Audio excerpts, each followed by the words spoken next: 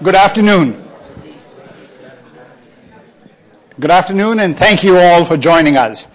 I'm delighted to welcome Tom Siebel as today's speaker in our first View from the Top presentation of the spring semester. This speaker series gives the college community a chance to hear from leading thinkers in technology and business innovation. I'd like to thank our co-sponsors for today's lecture, the Student Association of the Center for Entrepreneurship and Technology, CET. These students are turning new ideas into real companies and proving that the entrepreneurial spirit is alive and well at Cal. We are proud to have them partnering with us today. Where are they? They are in the back, so thank you.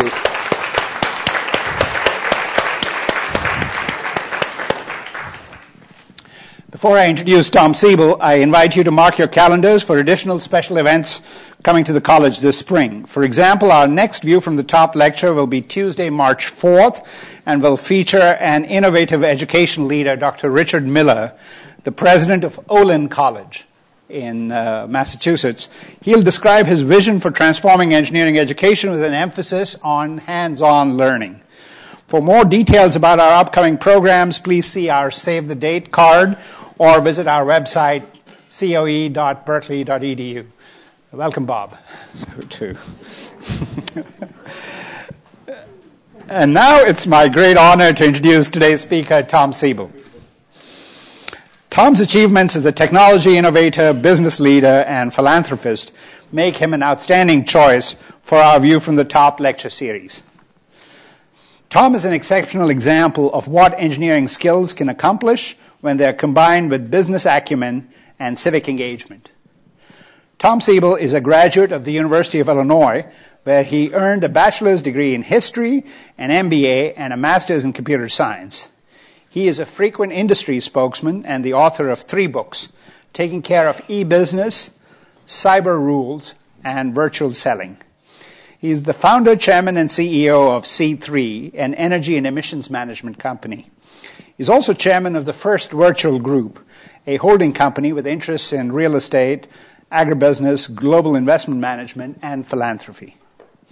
In the early 1990s, Tom pioneered the development of customer relationship management, or CRM, by using computer software in really very revolutionary ways to streamline sales and customer service.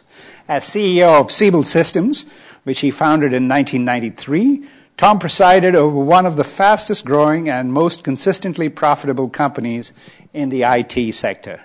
The firm's CRM software and related marketing strategy spawned an entire industry, earning Tom recognition as a visionary entrepreneur. Siebel Systems merged with Oracle in early 2006. Tom and his wife, Stacy, a Cal alumna, established a foundation in 1996 to support education and energy solutions and to fight homelessness and drug abuse. In addition, the Siebel Scholars Foundation endows scholarships for graduate studies in computer science, business, and bioengineering at 18 leading universities, including, I'm very proud to say, Berkeley Engineering. In fact, 8... Berkeley first, huh? In fact, 8 Siebel scholars are graduating from Berkeley this year in bioengineering and computer science. Tom has been a leading advocate and advisor here at Berkeley. He has helped to shape the direction of several major campus initiatives, from stem cell research to graduate education to big data. I'm also grateful for the strategic guidance he provides us as a pivotal member of our College of Engineering Advisory Board. Before we begin the lecture, I'd like to invite Chancellor Nicholas Dirks to the stage. Please, Chancellor Dirks.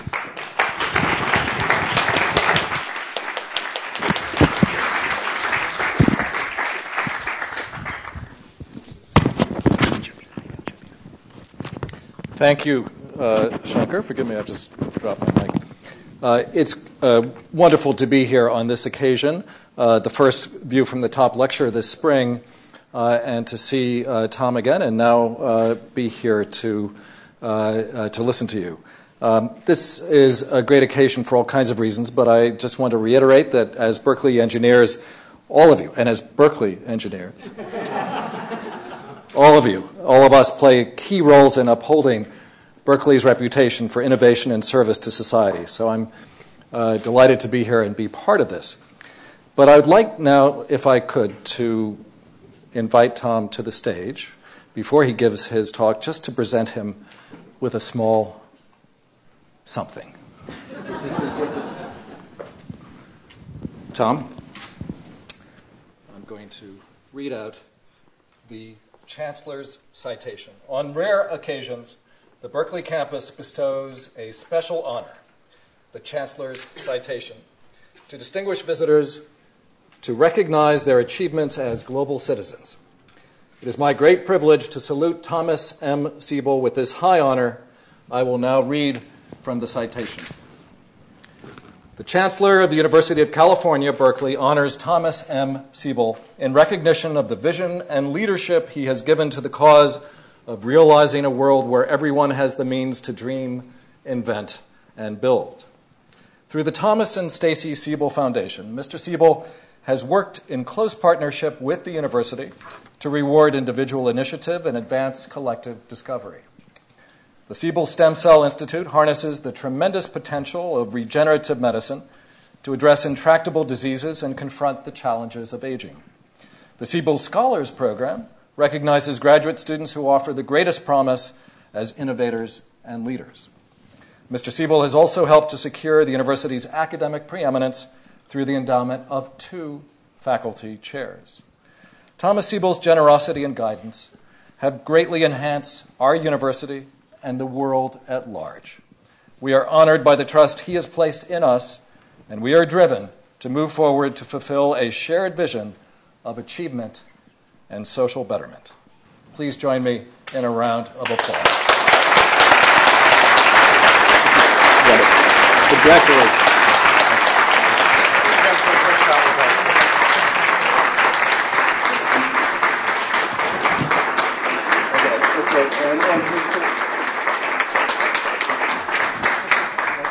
Congratulations.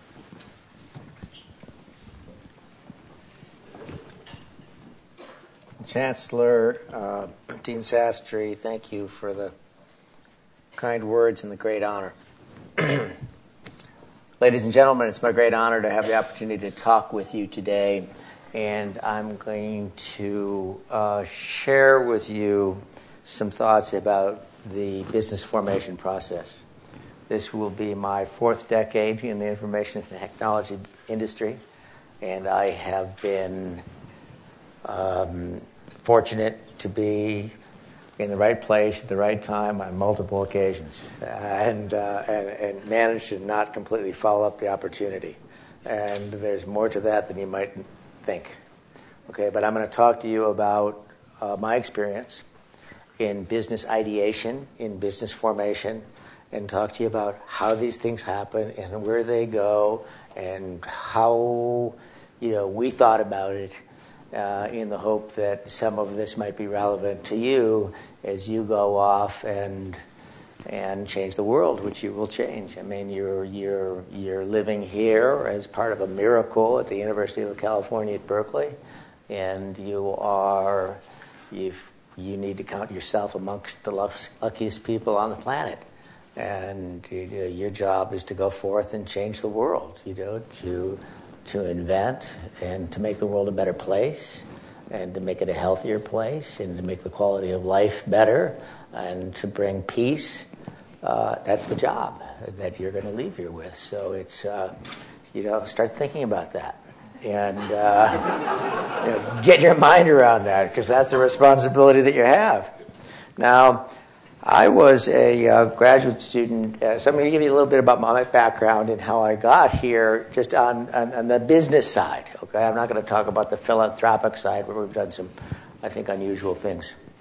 And I studied first history of science at the University of Illinois, and then I was getting a graduate degree in business later on after I went out in the world, because I wanted to learn the languages of business so that I could, participate in that activity. And in the course of, I was involved in the business school, and I started to take some OR classes over in the north of Green Street at University of Illinois in Urbana. That would be the engineering campus in the School of Industrial Engineering. And we were doing discrete event simulation. And back then we were doing, programming with Hollerith cards in Fortran on these big CDC mainframe computers. And I found that fascinating. And I remember one day running across a book. This would have been now 1979, 1980, at the University of Illinois bookstore in the student union, by a guy by the name of Daniel Bell, who was a sociologist at Harvard. And Bell came up with this idea. This is written in the 70s now, late 70s, okay? So this is before anything that you know. I mean, this is before the internet, as you know. Think about it. This is before wireless. This is before, come on, what did Bob Metcalf at 3Com do with the Ethernet? This is before all of these things. Okay, and Bell, who was actually I later learned a pretty famous sociologist, but and a Marxist, theorized that there was a fundamental change going on in the structure of the global economy.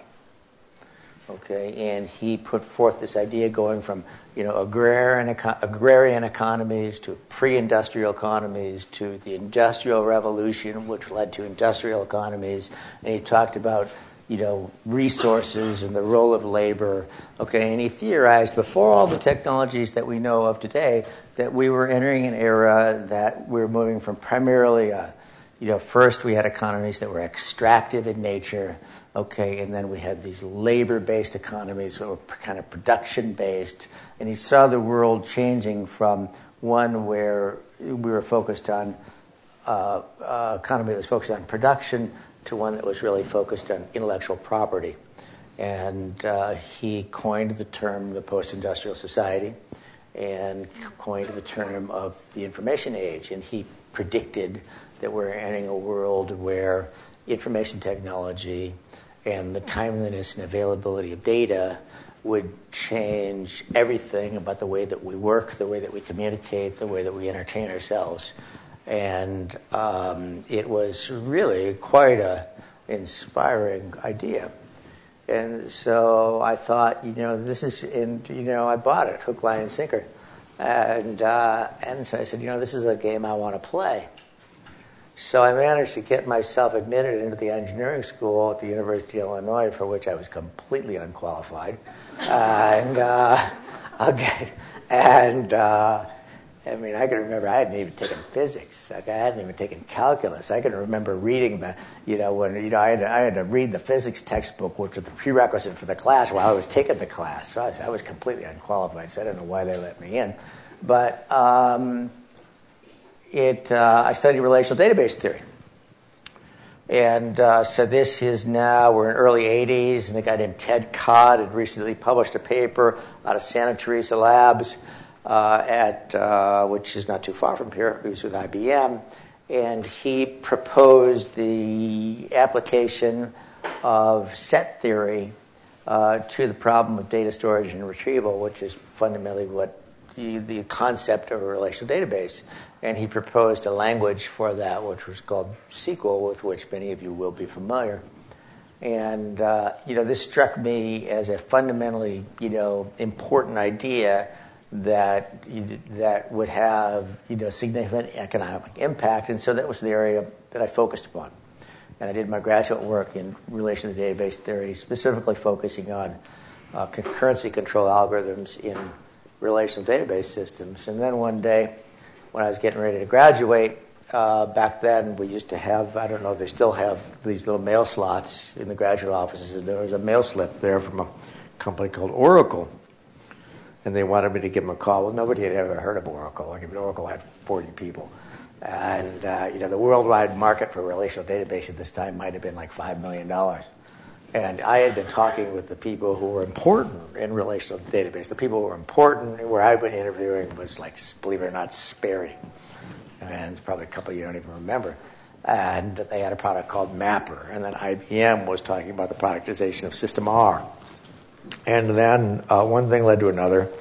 And I came out to Silicon Valley and interviewed with a guy named Bob Miner and Larry Ellison, who were thinking about this idea of, and their offices were at 2710 Sand Hill Road. They had about 10,000 square feet, and they were just getting started. And they were getting ready to ship a product called Oracle version 2. And the reason that they were shipping Oracle version 2 is they didn't believe that anybody would buy anything what was version 1. There never was a version 1. So I threw my hat in with those guys, and it turned out to be a pretty good decision. And so originally I was involved in the Middle West in explaining, technical support role, in explaining, how this technology might be applied to business problems. And then I went out to Washington, D.C., and developed and got involved in sales.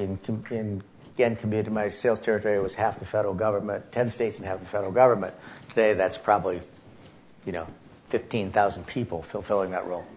Okay, and then later moved out to California in 1995, ran product marketing, product-like marketing, took the technology into the IBM mainframe space, because back then, this is kind of the advent of the mini computer now. If we think about 1983, 84, 85, it's all about VAXes.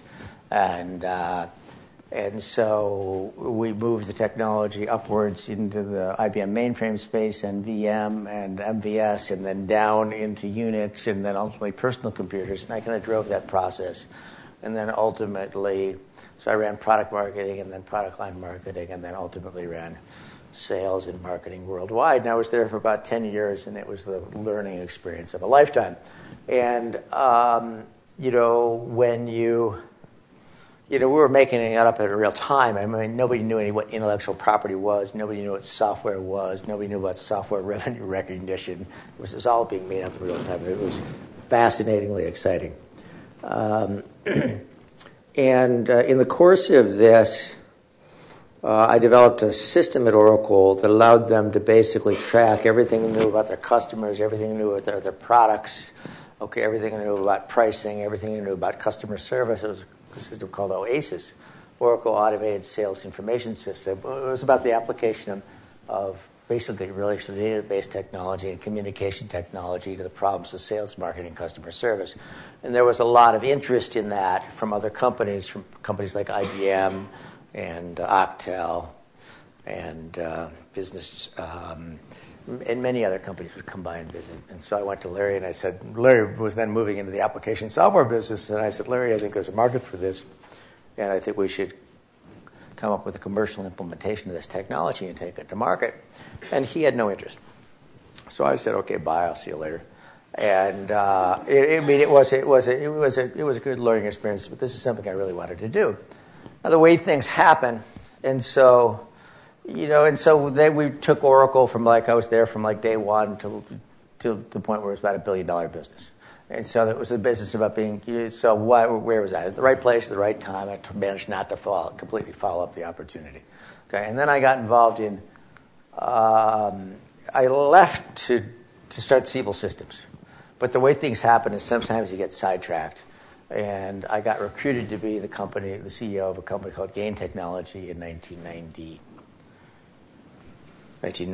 And back then, what we were thinking about was, what we built at Gain was we built the first multi-user system that allowed people to build multi-user applications that incorporated sound, motion, video, graphics, text, and hypertext. Today, you all live in that world every day, but I can tell you, in 1990, there was nothing there. So we developed this technology. It turned out to be a pretty good idea. It was a lot of fun. Our largest customers were Japanese customers, employee-owned company, profitable company, and then we sold that company to Sybase in 1992, which let me free to go do what I really wanted to do was for this company. Okay, so if we look at the information technology business in 1993, when we started this in July of 1993, I fundamentally believed that the world was going to be changed by the application of information technology and communication technology. And as of 1993, we had applied these technologies successfully to most business processes: general office automation work, human resources, computer-aided manufacturing, accounting. So the idea of closing the books of a company like AT&T or an IBM without a computer-based accounting system as of 1993 would have been absurd. You couldn't do it. The idea of running a General Motors or a Nissan without computer-aided manufacturing would have been impossible. Okay, and yet the business processes of sales, marketing, and customer service remained largely untouched by information technology as of 1993. I mean, the state of the art was kind of the yellow sticky or the note on the back of the business card. And we thought it was highly unlikely that these business processes would remain untouched. And so we thought, let's put together some people with some experience, and we developed this market. Turned out to be a pretty good idea.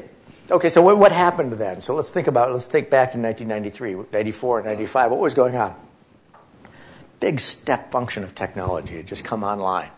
Okay, Windows 95. How important was that? Hugely important. I mean, most of you can't remember the day, okay, when there was not graphical user interfaces. Well, I assure you there was such a day, and it wasn't that long ago. Okay, okay, and so the idea of a graphical user interface was huge. Okay, what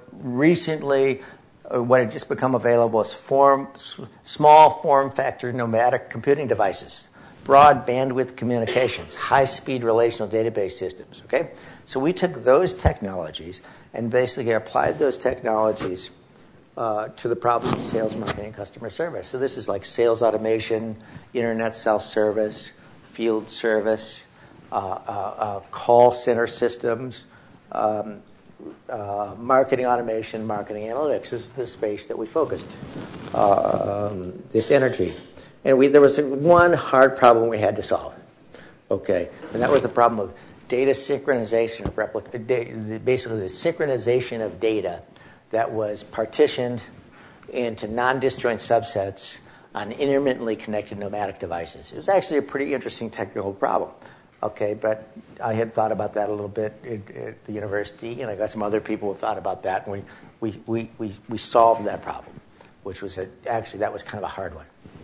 Well, this turned out to be a pretty good idea, and so fast forward 6 years, Siebel Systems became the fastest growing software company in history, and by 1999, it has 8,000 employees in 29 countries, 4,000 customers in 29 countries, and we're doing about $2 billion in business a year. Market valuation of $53 billion. Okay, consistently cash positive, profitable business. It was the experience of a lifetime. And now when you think about businesses, you're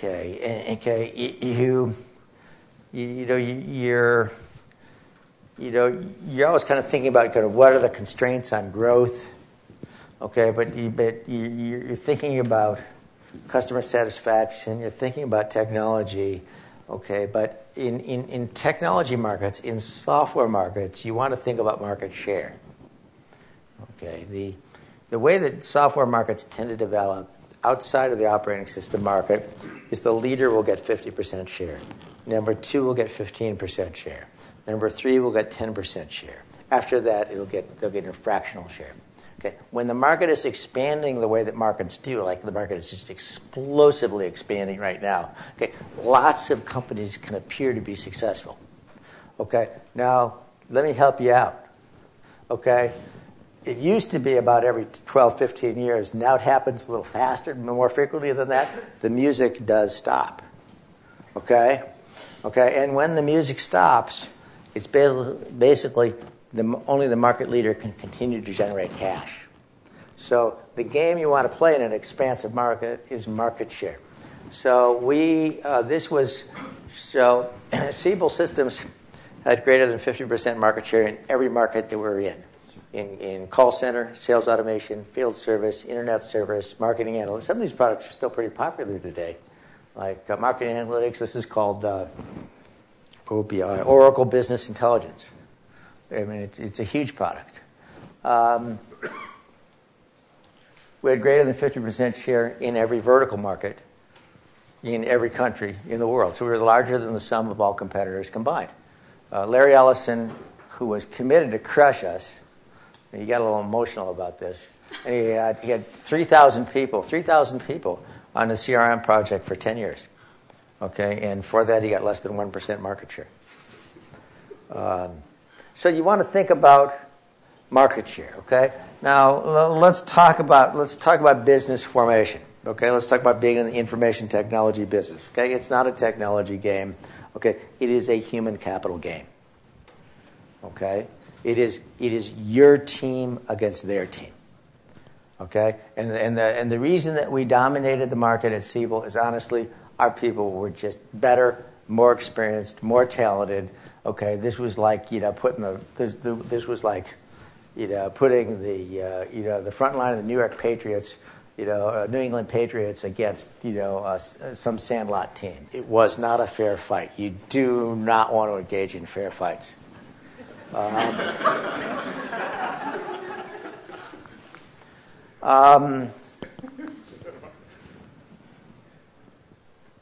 It became apparent to me after, and by the way, Siebel, even from after 9/11, when the whole market went to hell, from 2001, 2002, 2003, in that period of time when thousands of companies were closing the doors, I think Siebel generated like $2 billion in free cash flow. So this thesis played out of this market share game.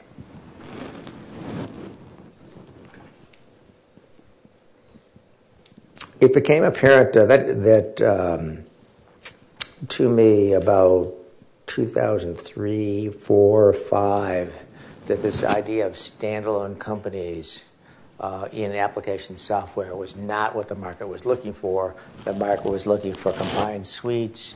And so when Larry called and said, gee, I want to talk to you about, I remember him calling, and I said, and I hadn't talked to Larry for some years, other than reading about him, like bashing me in the media. And I said, well, Larry, I said, I assume you're not calling looking for sponsorship for America's Cup boat. And he said, well, it's not a bad idea, but we'd have to put the names in alphabetical order. And anyhow, one thing led to another, and we sold Siebel to Oracle. It was a very successful business combination. So now it's January 2006. We're in the Bush administration, okay, and we're going to war. Okay, and we're going to war. I couldn't figure out what we're going to war about, okay? I mean, we're going to war, and we're occupying oil fields. And if there's any energy policy that made any sense at all that was going on in the United States, I couldn't figure it out. I was completely baffled by it. I didn't know anything about it. I had a little time on my hands. And so I went to some places where I had some affiliation to learn what I could about energy and about the geopolitics of energy, about the physics of energy, about back then people used to talk about peak oil, something people don't talk about very much anymore. There was all these discussions of climate change, and so I spent a bunch of time at Princeton with a guy named Steve Bacala. Came out and spent time I spent a lot of time at the University of Illinois.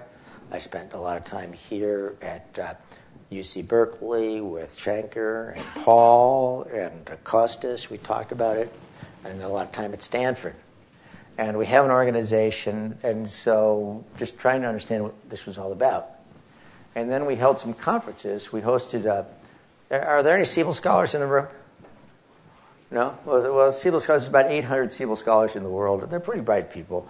Each of them would have been like one of the top 5 people in their graduating class at, pretty good schools, like the computer science school at Berkeley and, the bioengineering school at Johns Hopkins and the business school at Harvard. So pretty good schools. And there's like 800 Siebel scholars in the world. We get together for conferences every year. And Chancellor Bergeneau was kind enough to host a conference here on energy in climate in 2007.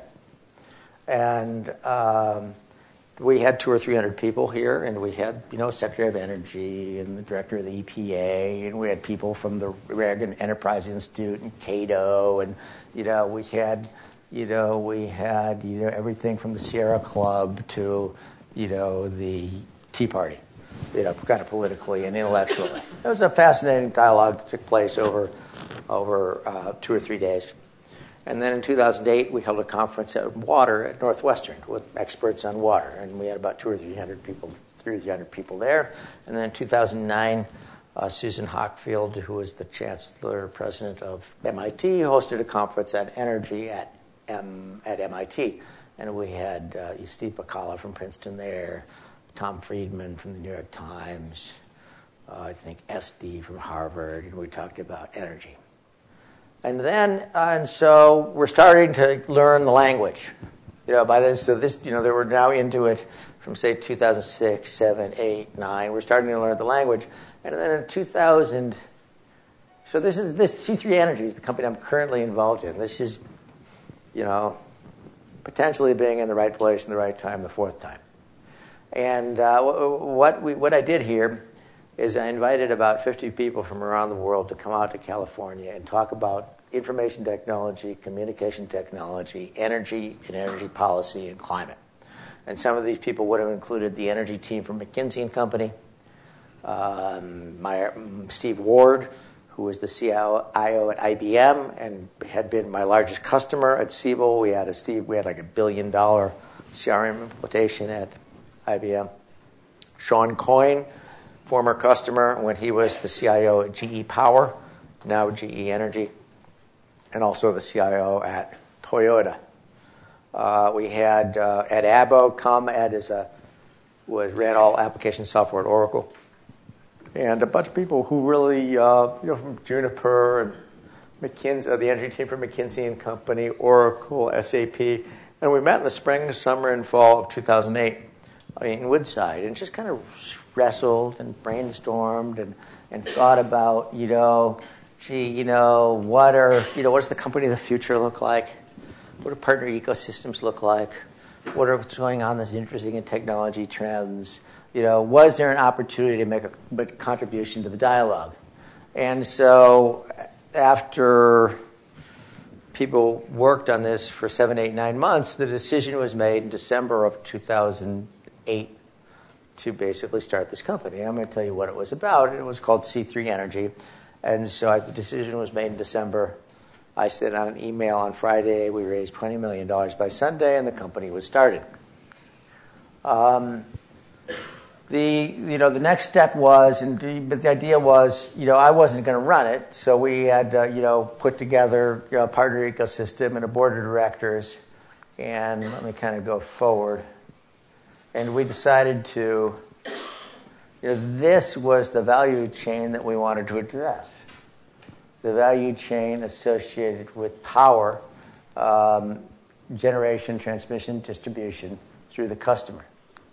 And we went out and interviewed, really hundreds of companies to find out what they were thinking about, what were their issues, GDF Suez, PG&E, General Electric, Dow Chemical, Department of the Army. And we got to put together a very rich network, a brain trust to be able to communicate about this. Now, why was I able to do this? Because I'd been working with all these people for 3 decades, in one capacity or another. So one of the decisions that you're going to have to make is, are you going to run out here and start a company, or are you going to go to work someplace else? Now, and I think it's an important decision. So Peter Thiel would be here, on stage. He'd be giving you, I think $100,000 or something to quit school now and go start a company. Okay, this is crazy. This is crazy talk. This guy's like a psychopath. So I just want to tell you my experience, okay? Now, and I'm going to talk about, I was some combination between, consistently lucky and maybe a little bit good at this, okay? And, if I had left the University of Illinois and went and tried to start a company, nothing would have happened. I went to work, went to a place to work at Oracle. I watched how these people do it. Okay, made every mistake that could be made. Okay, watched Larry Ellison make every mistake that could be made. Okay, learned a lot about. Do I think Larry's a talented guy? Larry's a gifted guy. Don't get me wrong. He's gifted. Okay, But, what I learned at Oracle was, how not to run a company. And when I left to do it my own, I said, I'm going to do exactly the opposite of what they do. But that was a great learning experience. And, I know that your engineering deans, and chancellors and presidents at the Princetons and Stanfords and Berkeleys of the world are, kind of really excited about this idea of like leave school and go start a company tomorrow. I wouldn't do that. I mean, I'd go learn something. It's, in a, screaming bull market, okay, which is what you have in February of 2014, it looks easy. Okay, let me help you out. There is nothing easy about it. Okay, it's just hard work and discouragement and dealing with failure. In hindsight, when you grew the fastest growing software company in history, it looks like it was all easy. Well, I'll tell you, it wasn't easy. So we decided to address this value chain. And what this was about, so we look now, it's 2013. No, it isn't 2013. It's 2009.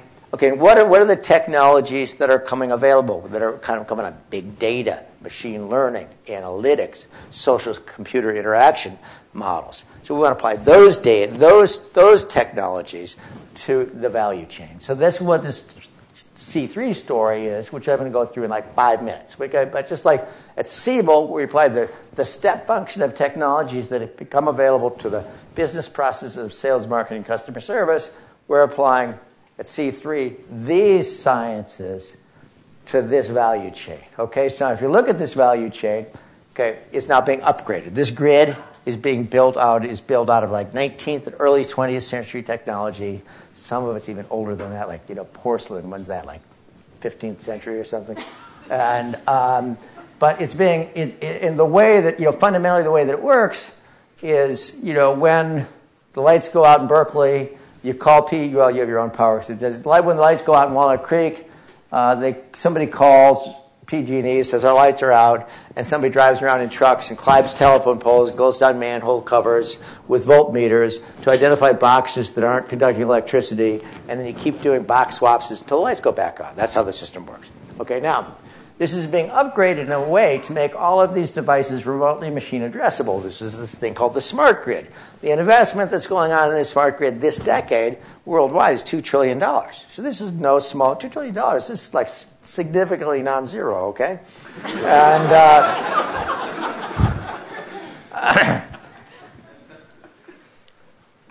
And I assure you, if you look at the internet, about the time that Mark Andreessen would have spun out of the University of Illinois, this would be like 1995. Okay, nobody was thinking about spending $2 trillion on the internet. Okay, so this is roughly the scale of this opportunity. And what we've done is, so I went around, so I said, human capital game. Okay, how can I find the best people in the world to help lead this company? Well, the top of that list would be Shankar Sastry. So you get in your car, you drive across the bridge, you go, hey, Shankar, can I get you involved? And after Shankar, you drive back across the bridge and you go visit Condi. And you say, Condi, what do you think? And so Mayo Shattuck, chairman of Exelon, Steve Ward, CEO of IBM, Rick Levin, president of Yale, Spence Abraham, secretary of energy, okay? It's a human capital game. Same thing on the management team. All of these people have, a Super Bowl ring. Okay, ran all energy policy in the White House. Ran all application, aerospace engineer, Princeton, mechanical engineering, MIT, ran all application software at Oracle. Smart guy. I mean, all these people. And so the key to the game is, this is going to be a little harder for you, okay, than it is for me, than it was for me in my career. But at all these companies, the key to the game is surround yourself with people who are better than you are. Again, easier for me than it will be for you, but I would strongly recommend that. Okay, so what we do, so if you look at what's going on in this value chain, this value chain of the grid that generates used to deliver, say, 22 billion gigawatts of energy around the world a year. And, this is how it works through transmission, distribution, generation. So somehow you're boiling water, Okay, and you're either raising the temperature of the planet or not as you boil the water. Okay, and then you generate electricity, you transmit it, you distribute it, you get it to a meter, and then you deal with energy efficiency. And underneath these systems are all of these information systems associated with meter data management, customer billing, outage management, voltage regulation. Hundreds of systems. So what we did is we developed a technology where we can basically take the union of and for all the obvious reasons that you'll learn someday, none of these systems can talk to one another, okay? And so what we do is we spent the last 5 years and about $150 million building a technology foundation that allows us to go into a grid operator like an Exelon, a PG&E, an Enel in Europe, GDF Suez, and take the union of these data and aggregate them into a normalized federated cloud image. Some of these images are pretty good. They're very substantial. This might be a 100, 200 terabyte cloud image. And we load these data at the rate of 6.5 billion transactions an hour, okay, into this normalized image. And then we build kind of a nuclear reactor level analytics engine, okay, that allows us to perform machine learning and do analytics on all of these data. And then we manifest these insights in a series of applications that have very, very substantial economic, social, and environmental benefit. Okay, this would be, it's these applications are like energy efficiency applications, demand response applications, AMI operations. This manages the infrastructure associated with smart grid, revenue protection, identifies theft, system asset risk, outage analytics and prediction, voltage optimization, and the economic benefit of. So this is the stack that we bring to market. The economic benefit of this stack is like $300 per meter per year. Well, if you have like 8 million meters like Exelon does, again, this is like significantly non-zero. It's a lot of dough. We're blowing these two applications right now at Exelon. The economic benefit is $383 million a year. The whole stack at Exelon is $2.7 billion a year in recurring economic benefit. Now, I've been in the information technology business for a while, and I've been in some pretty interesting conversations, and I've been in a lot of boardrooms, okay? I can't say that I've been in that many meetings where I was talking to, the board about, $2.7 billion in recurring economic benefit a year. So it's a pretty fun conversation to have. And so the impact of what is this is all about? Increases grid reliability, increases safety, lowers the cost of producing energy, increases reliability, reduces penetration to basically reduces risk of penetration, and reduces the greenhouse gas footprint of the value chain by 50%. So it's kind of better than distributing cigarettes. Okay, and very interesting problems that we're working on. This is where we're doing this today. Some at very large scale. Exelon, Baltimore Gas and Electric, GDF Suez, so huge implementations. GDF Suez is probably a 200 terabyte cloud image. The problems that we're dealing with are, fascinating in terms of the sizes of the data sets, the issues associated with machine learning, the social computer interfaces, and just kind of so this market. It's also nice to be in a growing market. Okay, it makes it a little easier. This is a $1.5 billion software market in 2013, growing at a 24% compound annual growth rate. So it's a $5 billion market in 2017, and we're going to see if we can establish and maintain a leadership position in the space. Where does that imply? 50% share. So this is just, these are the types of applications we build in customer experience, energy efficiency. It's really, it's just kind of the experience of a lifetime. And so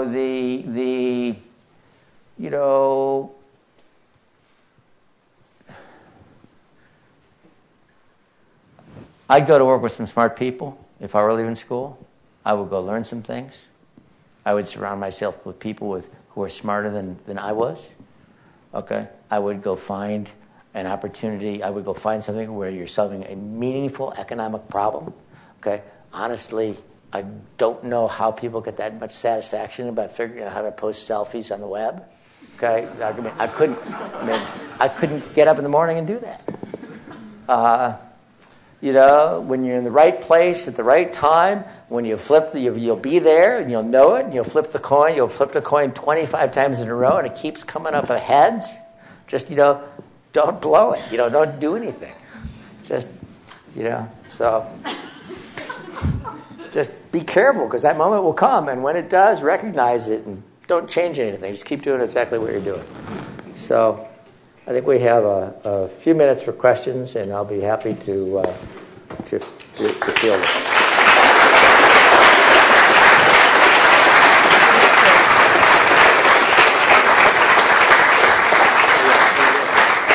Thank you, Tom, and thank you for agreeing to take some questions. I'll be giving preference to students. So at the end, staff of microphones, please identify yourselves, major or year in school. Or just yell. You don't need a microphone. We'll be able to hear you. Raise your hand. No questions? I'm going to get up really easy. There we go. So you mentioned... I'm sorry, we could say what your name is? Sure. My name is Rishi Chopra. I'm an alumnus from the college as well. You mentioned about working at Oracle and said that it was kind of a way to learn how not to run a company. I remember hearing many stories about personal conflicts at Oracle because all of the senior management went on to go and found other successful companies. Would you say that aspect has been, over-articulated by the media? This thing about nobody getting along with Larry Ellison, and you hear this again with Twitter, and the Twitter co-founders can't get along. Is that something that's significant, in your opinion, to a business career? Is this being broadcast? Yeah. Being recorded. Yeah. Okay. Larry Ellison is a very talented guy. He really is, and I mean, he's gifted, and he's got a unique management style, and it works for him. But I mean, look at the guy's record. I mean, the guy's changed the world. And I don't know, when the period of time that I was there during the first decade, I'd say people weren't leaving to want to start other companies. And it was not the easiest place to work. I mean, you had to really want to work and really push yourself pretty hard just to be successful there. But man, Larry he's a very talented guy. Yes, sir, right in the middle. We can hear you. Actually, we need to record this. Oh, I'm sorry. I've been overruled. Hi, I'm Drew. I'm a mechanical engineering PhD student, and I had a question actually about the little company you mentioned in between Oracle and Siebel Systems, Gain. So, Gain, yeah. Yeah, so specifically that gap, that 2-year gap, really struck me because you said you had this great idea for this new startup, and then you waited 2 years, and then you implemented it and it became this huge thing. And I was wondering if you had any thoughts about if something like that is possible nowadays, having an idea and not acting on it for that period of time, because it seems like nowadays you have something and you immediately have to go for it. Do you think that's possible? I think it worked to my advantage. Actually, I really didn't have any money to finance the Siebel myself at that time, and I really couldn't find any funding for the idea. And so then, because it was a crazy idea and everybody knew it couldn't be done, and there would never be a market for it because that's the way capital markets work. Okay, and so I would say it was very fortuitous, actually, that there was almost a 3-year delay, because that 3-year delay allowed this big step function of technology to become available.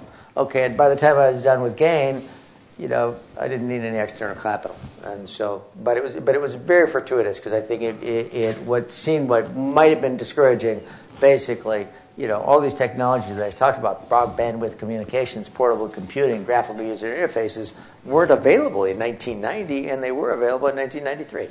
And so I think in 1990, that project would have failed. Go ahead. And we'll get you next. Hi, my name is Wyatt Leong. I'm an alumnus of Berkeley, majoring in EECS, and I got my graduate degrees from Stanford. So I really like what you said about being at the right place at the right time.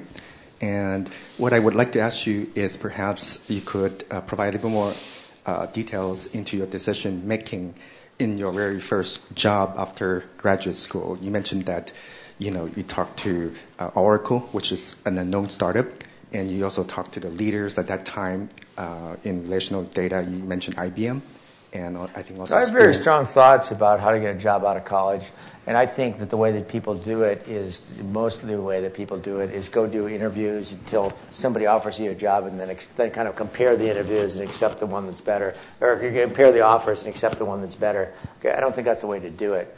Okay, I think the way that you do it, have you ever seen this book called "What Color Is My Parachute"? Okay, it's a great book. I mean, it's been around for, it's been a bestseller for like 27 years or something. This is a great book. Okay, but I'm sorry. I think it's 40 years old. 40? I mean, it's been around for a while. I mean, this is like The Joy of Cooking. This is right up there. Okay, and a list of great books. Okay, but basically what that book says is, okay, figure out what industry you're interested in working in. Okay, identify the company you want to work for, and then go get hired there. Okay, and don't worry about what the job is, what the salary is, what the position is, or what the title is. And write the CEO a letter and say, listen, this is who I am, this is where I come from, this is what I've done, and I want to I want a job at your company, and I'll take whatever job you give me. Okay, and then just make the rest of it happen. And but that's kind of my recollection of the executive summary. That's the way that I would do it. I'd find out where you want to go to work, and I'd go get hired there. Okay. Oh, sorry. Hi, Mr. Siebel. My name is Simon. I'm a graduating mechanical engineering student here at Berkeley. So my question is that, so when you don't have the experiences or like background to hire people with seasoned experience, then like in your mind, what's how to measure good human capital if you try to find people for your startup? Well, the only way to know that I know how to do it is to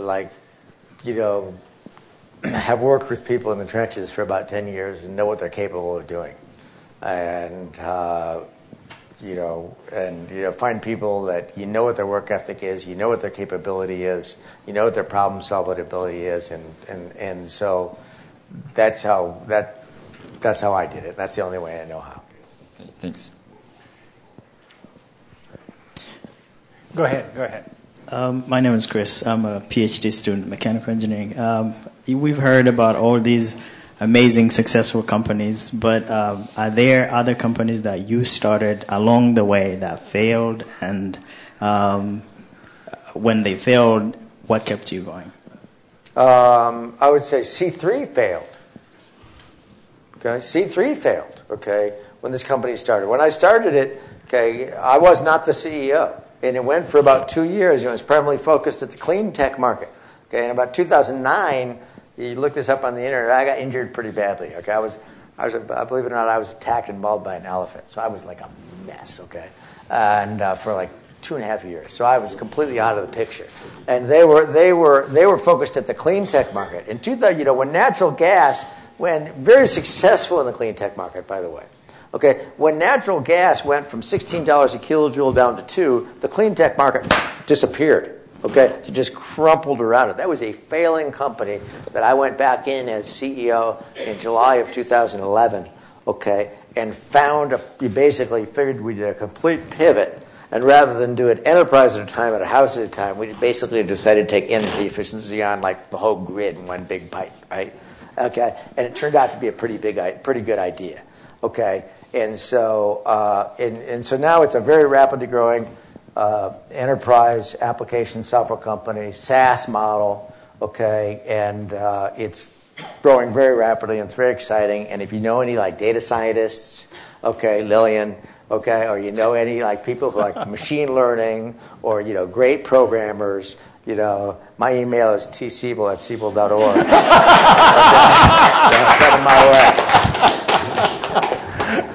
Yeah, Mr. Siebel, my name is... Got to keep your eye on the ball. No, I almost forgot why I came here. Sorry. Hey, Mr. Siebel, my name is Blake. I graduated from Cal last year. I studied civil engineering. I work for Riviera. We help VC-backed startup to build engineering team. C3 is actually my You guys have done work for us. You guys have done recruiting work for us, Riviera. Absolutely. Yeah, that's right. Yeah, That's good work for us. Oh, thanks.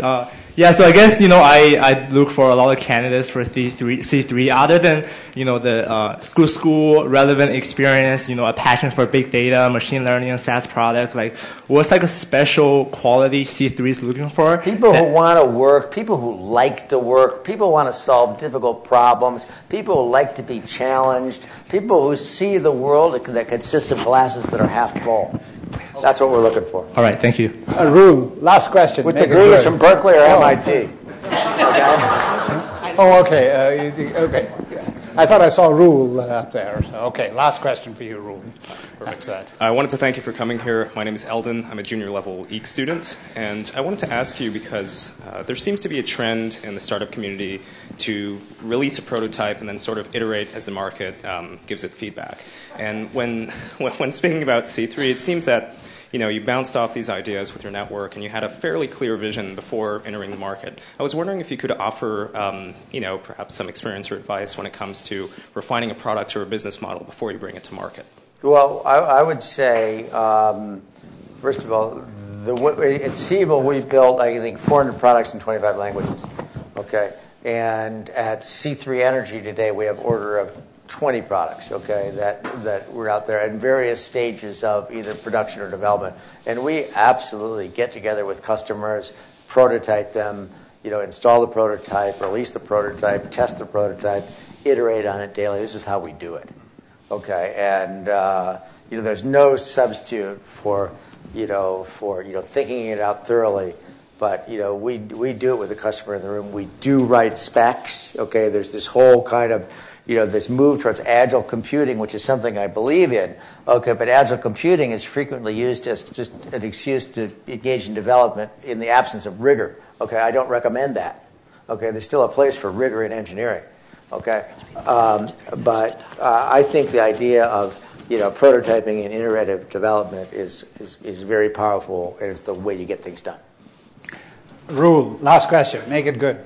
Hi, my name is Rule. I'm a student in Control and Dynamical Systems here at EECS, and I want to prevent you from, drawing all these wonderful engineers to C3. Although it's a great opportunity by raising an alternative. So I was wondering, I saw a fantastic idea to bring together all this data, and I wondered how you're thinking of engaging with researchers at universities like Berkeley to, get more intelligence and more opportunities out of this.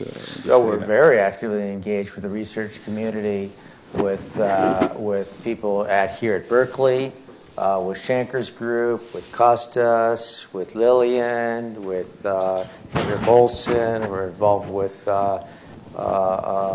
Carrie Armel at Stanford, Lynn Orr at Stanford, Zico Coulter at CMU. We're very actively involved with the academic world. And so that's a core part of the strategy. Thank you. Ladies and gentlemen, it's my great pleasure and honor to be able to talk with you today. Thank you for the courtesy that you extended.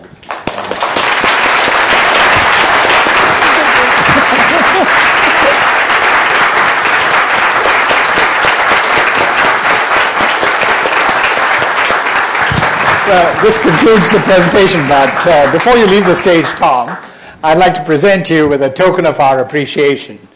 And that's nothing very big. All right, but it's a polo shirt. That's right. With the Berkeley Engineering. Yeah.